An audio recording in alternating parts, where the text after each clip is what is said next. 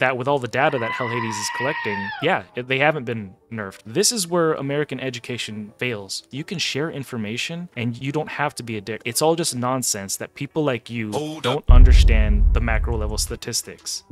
I saw this post here this morning. August 2024 Clan Boss Chess reporting. There is a user by the name of Dijaj Makliun who is reporting and collecting data on the sum of his ancients, voids, sacreds, epic, and legendary books. And these are for this past year, starting September of 2023. He also breaks it down even further, and he's only going over Nightmare and Ultra Nightmare. Note that the rates are based on the 2x top chests from Nightmare and UNM only. Lower levels are not recorded. Expected rates that you see right here on this side in the blue are from Ayumi Love. I thought this was interesting. So on this bar graph here, we see month by month, the entire month, by the way. So for an example, September, he got 8 Sacreds, 10 Voids, and 42 Ancients from Clan Boss. Most recently, in August of 2024, he got 46, 13, and then 6 Sacreds respectively. Down here, you can see he got 15 Epics and 11 Legendary books, so on and so forth. So you guys can see the breakdown, right? Legendaries on the top in the red. Some of the Epic books that he got are on the bottom month by month. And I always think it's really cool when people are able to collect data like this. Now, before you guys are getting in the comments talking about statistics and can't just look at one person's sample size, I get that. I get that. But still, this is interesting. And this would be hard to do to get a huge sample size. And I'm not reporting on this to tell you, hey, you should or should not do something. I'm just sharing this guys' input. Nightmare and Ultra Nightmare down here. On Nightmare, he's breaking down the shards that he's gotten and the books.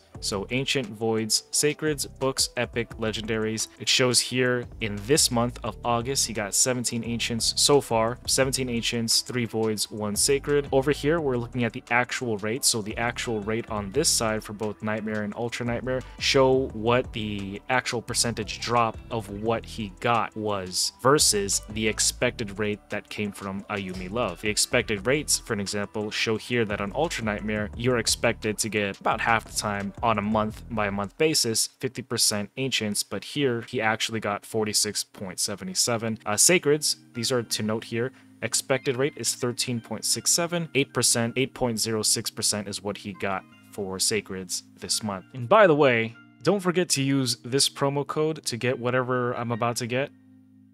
And we get a 5-star chicken and some energy. Right before a fusion, that's pretty huge. Seems a little bit interesting, I guess. But the other side to this is like, look, his legendary books that he got was 25% when it was only expected to be 10%. And so, you know, I thought that was pretty interesting. And it really got me thinking when I was looking at this, like, oh, I remember during COVID or before COVID, before unkillable comps became a normal thing, I thought to myself like, oh, this is something that I don't think I've seen people talk about. Later, we're going to figure out that people have talked about this. In fact, big content creators have already talked about this. I didn't know about it, but I was like, I feel like they nerfed the drop rates for Clan Boss because it feels like, and memory doesn't always serve me correctly. You guys know I have the memory of a goldfish, but I thought they shadow nerfed the rewards, but I have no proof, so obviously I'm not going to tell people that. I'm just going to explain that, hey, this is what I feel. And I don't think there's anything wrong with people telling other people like how you feel or whatever, just as long as you're not shoving it down people's throats and saying this is what it is. I explained that in a comment down here. Oh, I feel like CB rewards got shadow nerfed sometime a few years ago when unkillable comps became common, because I remember having like a bunch of Sacreds and a bunch of legendary books. At one point, I had like over 100 legendary books, all from Clan Boss. And so Cayman Mott, nothing against him, but he's just like, even with the data in front of your face, you still claim that CB rewards were nerfed. Wild. Wow. At first, it was just this, right? This is all he left, and he gave me a downvote, so I obviously downvoted him too. And like, that's fine. That's fine if you don't necessarily agree with what somebody says, but you also don't necessarily need to be an absolute donut about it. You know what I mean? So I was just like, you know, I'm not going to engage with it because, you know, I've been dealing with a lot of shit talker haters lately, and I'm just not in, like, I've got things to do and I'm not in the mood. So, and I just woke up, I even had my coffee. So I just told him, I just said, have the day you deserve. That's all I said. And I left it at that. And this other guy, DM Caton, commented, he said, I mean, you could absolutely interpret this data as showing a potential nerf to Sacred Shard drop rates. the original poster got 37.7% less sacreds than the supposed average in the past year. That's pretty bad. Granted, they got 36.6 more Lego books than the average, which evens it out value-wise, but personally, I would rather have a sacred shard than a Lego book, which is exactly kind of the same thing that I was thinking about, right? Would you rather have books or a sacred shard? Me, I'd rather take the sacred shard, right? Now, we could go back and forth on that, but let's go here. I said my thoughts exactly, and then I explained I remember playing a long time ago. I just recall getting shards and Lego books all the time. Like, they dropped consistently back to back, which they did. Like, I remember getting back-to-back shards, two drops on like UNM, for an example. Then it seems, of course, and again, just a feeling, like it got nerfed. I would rather take a sacred over a Lego book, but then there are those that would take the latter to the former. He responds, and he provided value here. He says, Hell Hades has literally done a video on this. If you're running HH Optimizer, it shows your collected data. He has the macro level data for thousands of players. The average is unchanged. This I did not know. This is good information. And again, not everybody knows everything. And I don't think there's anything wrong with people not knowing a bunch of things, because not everybody fucking knows everything. But this was cool to know. He's got thousands of players' data. He says, yeah, the average doesn't change. And I said, thank you for the valuable input. I'm going to search for the video. And then I saw that he updated this, and I was like, never mind. I saw, thank you for streamlining. Everybody should be thankful for, giving the links, because he provided the links. For people that don't want to scroll down to view more information, Hell Hades assessing the drop rates loaded by thousands of players using the optimizer. This is cool. I didn't know about this. See, I didn't even see this video. But he's gonna dive into it, and people here are saying this is tremendous. Not only does it put some angst to rest, but holds them accountable. Currently on a sacred scarcity streak, so this is good to hear. I think the last sacred I received was the day after I fused Razzlevarg. Haven't received one. You're a gem to the community, so glad to hear they fixed the bunny. Love the investment stats. Actual figures instead of feelings. This is exactly perfect. But at the same time, like, people like me don't always know everything. And yeah, we base everything off feeling until we see things that are in front of our face. And I can't look at one person's things here and say this is fact. But now that I know that, hey, somebody big, somebody reliable who has more credibility, not that this guy doesn't have credibility, but I mean, you guys are already seeing it. He's got the data of thousands, probably at this point tens of thousands, because this was a year ago, data on clan boss rewards. I think it's safe to say that with all the data that Hell Hades is collecting, yeah, they haven't been nerfed. But again, I wouldn't have known that. Also, 3 years ago, again, I didn't know this. 3 years ago, a similar story of nerf drop rates debunked here. Cool, dude. Thank you for sharing that. I didn't know that. Were clan boss rewards nerfed, so they break it down here. And then he goes on again. He says Hell Hades reportings were based on thousands of users logged in, that there was factually no nerf to the clan boss. This was over 2 years ago. This was over 3 years ago. There's a more recent video of him breaking it down again.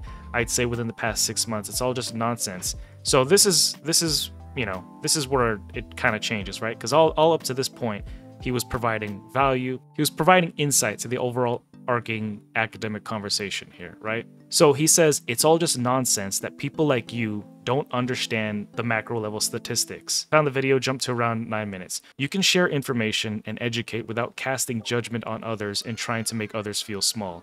It's cool. Cool you understand macro level statistics, but knowledge should not make you feel empowered, nor does it give you the right to stand over others. I probably know more about some subject than you do. Someone else may know more than we do. Regardless, we should be encouraging and uplifting others. Even if you are providing insight, your method of education can easily make others fear backlash and feel like they should not speak up. And then I said I obviously intend to keep speaking because this is for a video. But I just want you to know the effects words can have on most. I want you to know that I'm not mad or upset with you. And this holds true, right? Even outside the context of the internet, you think about being in school, right? Especially in American education. This is where American education fails often, right? We could go to the ends about the American education system, but like two prominent things that I saw, and I went to both the private school and I went to a public school. So I was able to see the differences, but in the public school system, I grew up with a lot of people who did not speak up. I grew up with people who purposely would keep their head down and wouldn't ask questions. This was a problem. This is a huge problem, by the way. This still perseverates. I guarantee you, I'm willing to put money on it, that we can still find a good chunk of children who to this fucking day in the American education system, at least, I don't know about the other ones, they don't speak up for fear of backlash. For fear of backlash from the teachers, for fear of backlash from the other students. This is what I'm getting at, right? I saw this happen all the time. A kid would raise his hand, ask the questions, boom, all the other kids around him, oh man, why you gotta ask a question? You know, maybe you have one kid who's just a little bit slower and he can't like really understand everything, or she can't understand everything right away. She just needs to ask for clarification again. And the teacher's just like, I just explained this. I'm like, bro, like if somebody has the want or the need to ask a question or share an opinion, it should not be shut the fuck down. It shouldn't. It really fucking shouldn't. It doesn't make any sense that there's people like this guy that came out are over here like, yeah, he's providing insight, like he's got comment karma and whatever, so he's an active talker, and I've got nothing against him personally, but at the same time, it's just like, bro, you can do this, you can share information, and you don't have to be a dick. I'm not asking you to be a fucking baby. I'm not saying like be a snowflake and cater to everybody, but I'm saying you can just be absolutely pragmatic, all right? But you can do so without calling people or casting people down, saying people like you don't understand, or wow, even with the data in front of you, you still claim this shit. Like, it's wild. Like, bro, you can say all this stuff and say like, hey, actually, this is this, and this, right?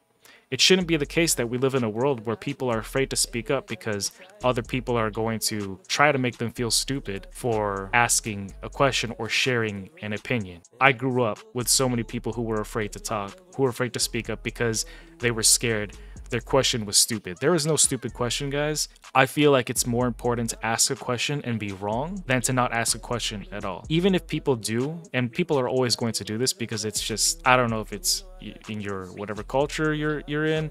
I don't know if it's just, and I don't mean like race or ethnicity or anything. I just mean like the culture, right? Like every city, every state, every country has their own type of quote unquote culture, or just the community or whatever it is. But at no point should you, if you're listening to me right now, at no point should you ever make somebody feel small because they don't understand everything. It is more important for you to uplift and strongly encourage people to continue asking questions, because when we ask questions, we spread knowledge. We didn't become the top of the food chain by ourselves, all right? Our human history is a collective.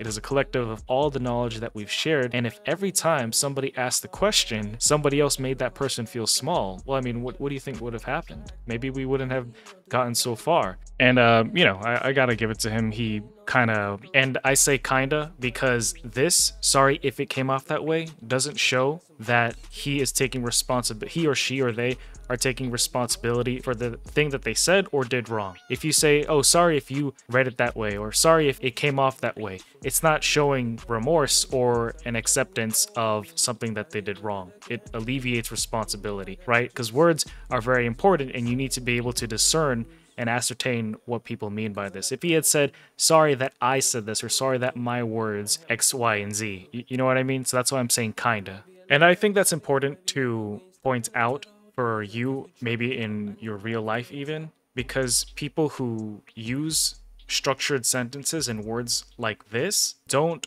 often have a growth mindset. A growth mindset is somebody who is willing to accept that they were wrong and grow from it.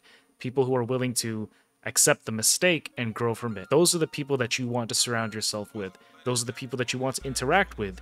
If they aren't this type of person, kind of speaking for myself here, personal opinion, you don't want to spend too much of your valuable time on them, probably. He said, sorry if it came out that way, but oftentimes it just feels, keyword, feels, again, like people are constantly looking to blame Polarium for anything under the sun. True, this is absolutely true.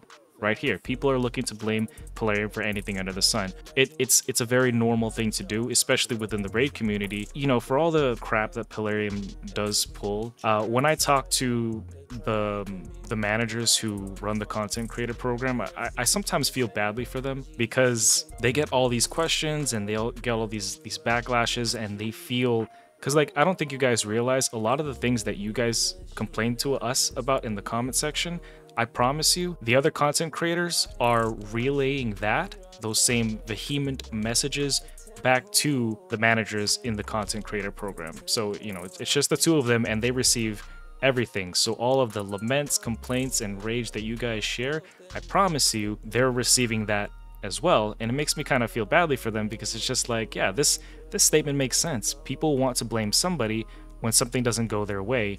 And again, this is natural, right? This is even just beyond video games. Like, I'm definitely not diving into politics or religion, but I'm just saying, think about politics and religion. Think about it.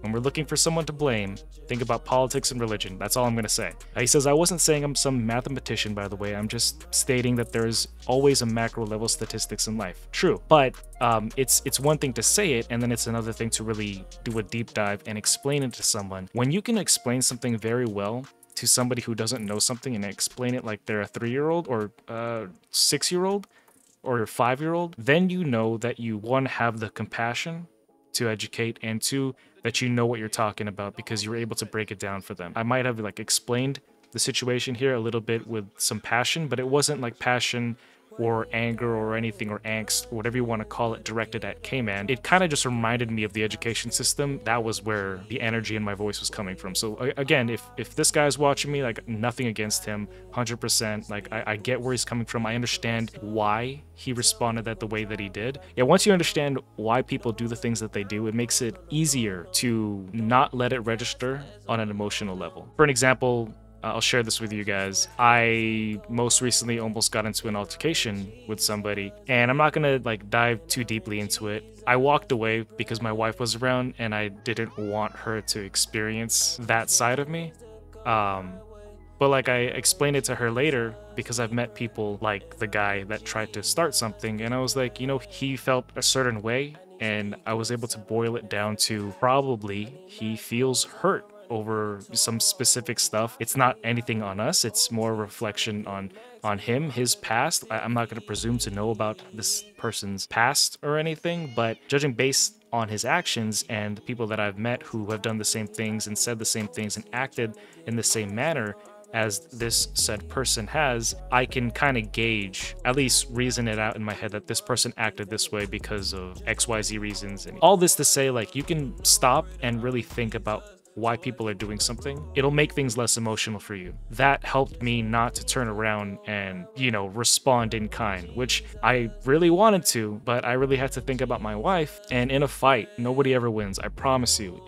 Even if you think you won and you're standing over him and you knocked him out or whatever, I promise you didn't win. If I fought and I lost, well, guess what? Now we're even in further trouble. Or if something happened and we both got knocked out, you know what I mean?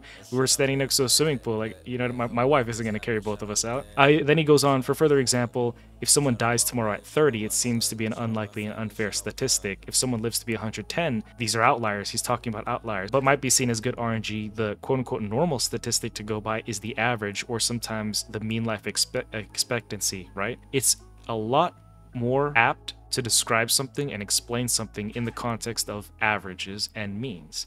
That's just the way that it needs to be. The example that applies to Raid: you might have some bad RNG streaks, you might get 2 sacreds in a month, well, someone else got 15. True, you'll eventually over time flatten your average. He's talking about like over the month or over the course of like 5 years, right? To be more consistent with reality, but you might not see the normalness often. You might only look for the outliers and when things go bad for you, which is also a very human thing to do, right? Oftentimes, when we have a bunch of bad things happen to us, it's a lot easier to remember those things over the good things, right? For an example, YouTube, I get hundreds, thousands, I mean, I'm not that big, maybe hundreds, we'll say hundreds.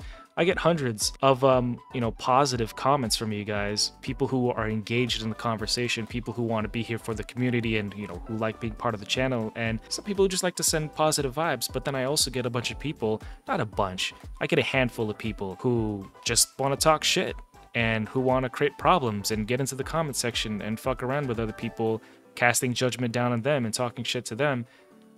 And it's like,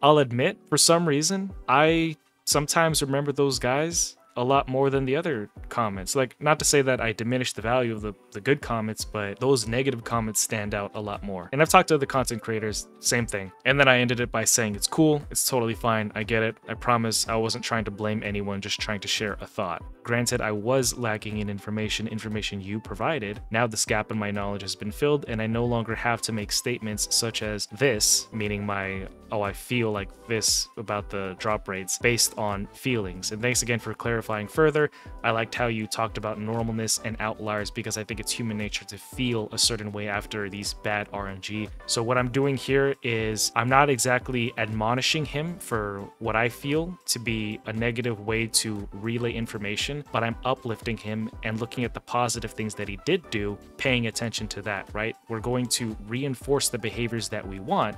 So in the future, the next time I see this guy, I'm going to hope, or at least, you know, over a period of time, I would like to think that he's going to, into the future, educating others in a more objective way. I'm not saying you need to be nice. It's nice if you're nice, but it's more important that the conversation is centered around the information more so than it is on the people and the characters involved. It's more important that you objectively share and uplift others.